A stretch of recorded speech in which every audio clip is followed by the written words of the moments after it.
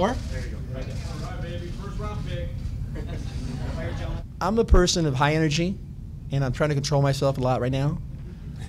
I wear my emotions sometimes on my sleeve, but only because I care. Because I care a lot. I want the team, I want the players to play hard. I want to win. I understand that we can't win every game. I understand that sometimes it'll be difficult when we go into a losing streak. But at the end of the day, if our heart's in the right place and they play hard, we will win. We will win. The one takeaway I believe that I have to the Coyotes fans, a very good question. I believe that I have to earn their trust and loyalty. That's on me. If I do that, I know they'll respond. And they'll respond by coming out and watching the games and supporting us.